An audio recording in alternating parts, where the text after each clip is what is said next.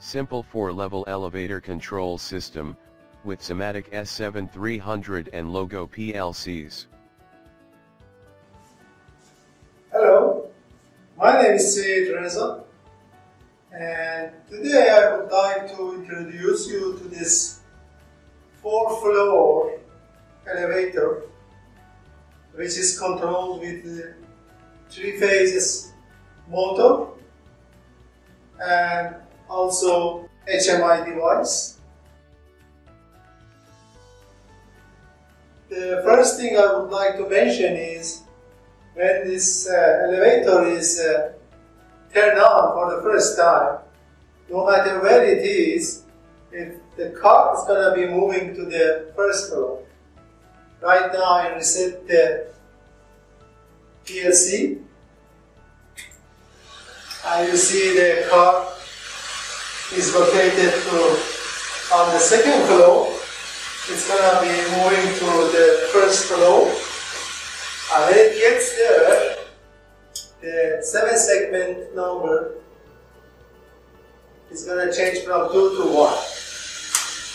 Now the car is in the first floor, and it opens the door and waits to be called for another service. Let's say the button located for the 4th floor, and as soon as it is pushed, the LED turns on and off, showing that there is a car here. So the car door is going to be closed, and it's going to be moved up to the 4th floor. When it gets there, LED display is going to turn off. And this display also shows that it's moving upward.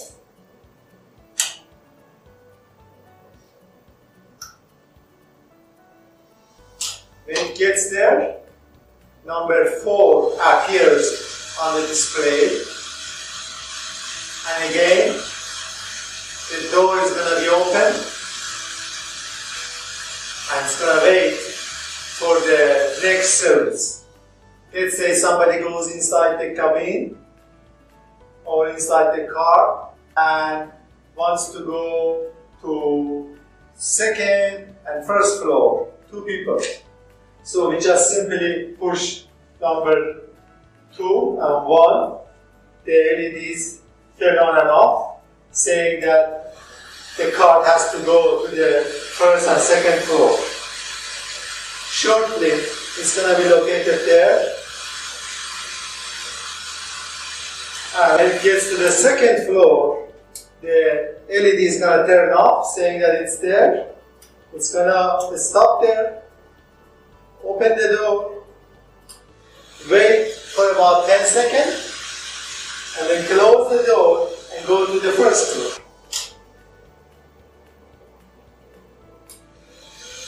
Now it is at the 1st floor. 7-segment display shows number 1, and this is the car door being open, and it's going to wait and continue this sequence.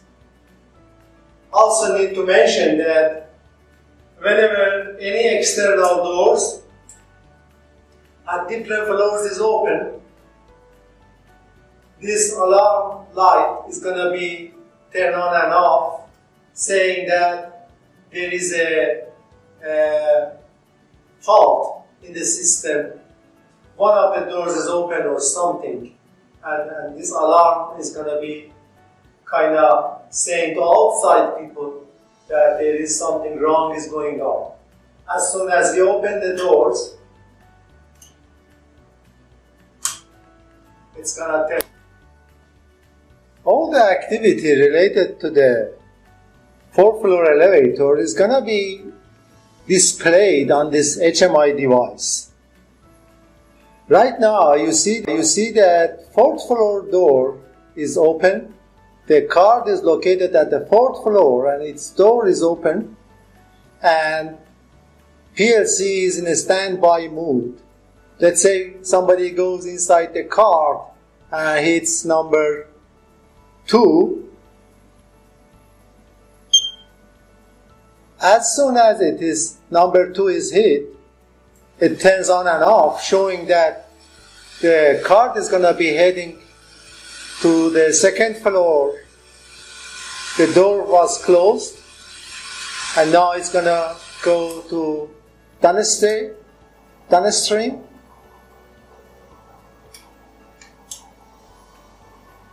And when it gets there, it stops it, opens the door, and also second floor push button, which was blinking, it stops now, and the door is open. And if somebody from the first floor calls for service, he can simply hit this number 2 to the push button related to the first floor, and the door is closed, and the cart is moving downwards. And when it gets there, it's going to do the same thing, open the door and go to a standby mode.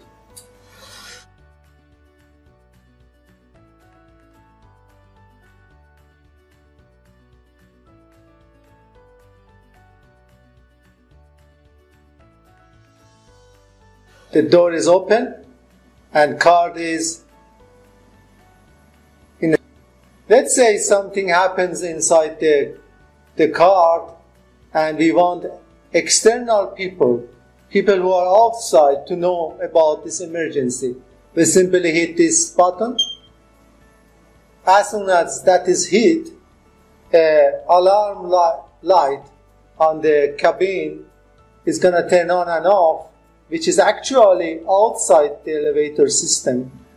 And the people who are passing by is going to be seeing this alarm condition.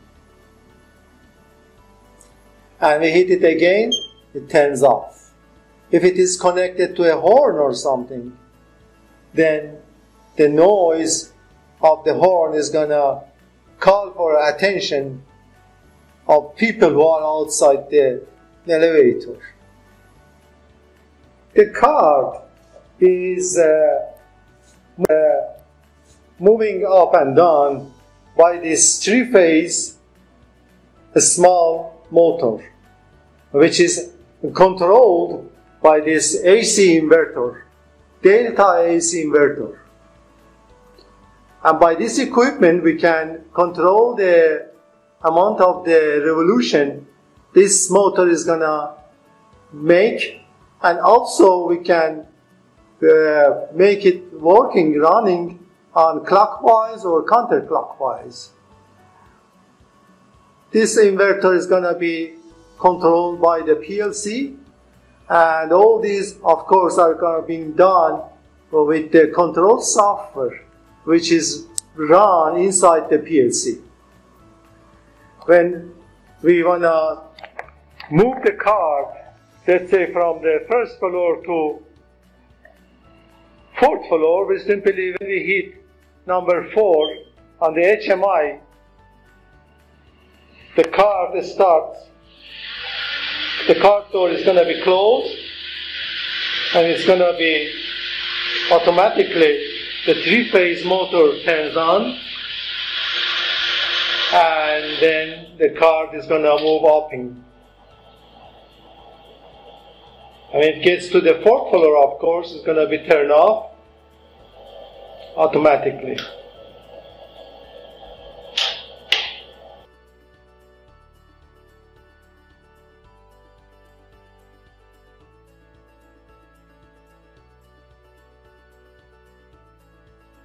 It's going to be the same when we hit, let's say, floor number 1 keypad. Then the motor is going to be running in the counterclockwise to move the cart to the first floor. Let's do it.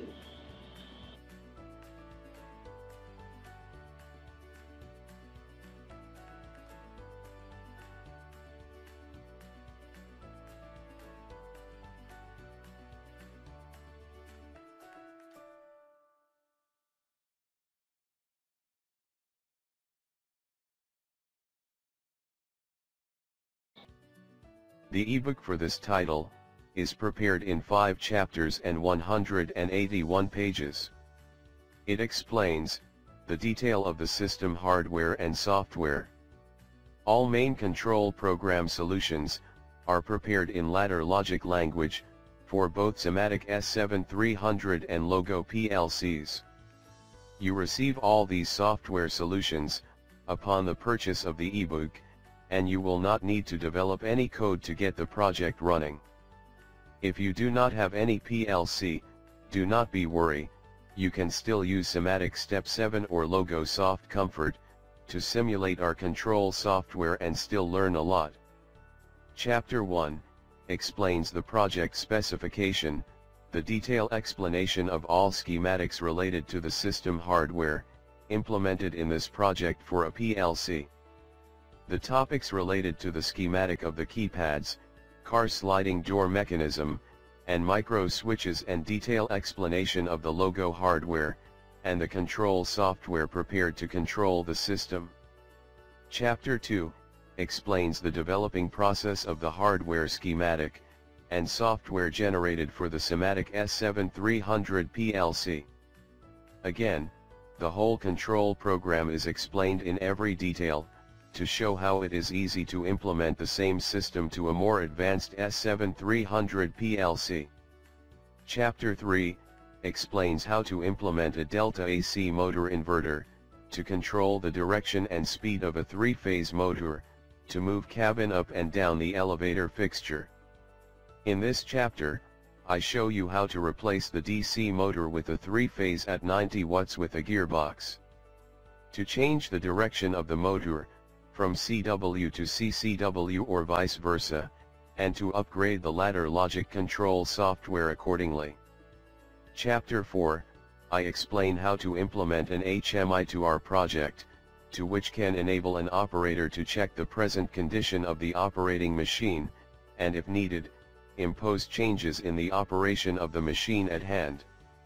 I show you how to connect a typical HMI device, such as the Panel Master Model PT070 LCD Touch Control Panel, do the setting of parameters and eventually to program it. Chapter 5 gives you some more information on technical aspects of VFD devices, such as the theory of their circuitry, operation, application, and the setting of their parameters, the application of their keypad, and how to interface them to a motor and a PLC.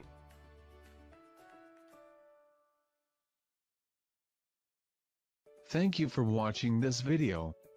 If you want to see more videos like this, then click subscribe and like buttons below, and share it with your friends.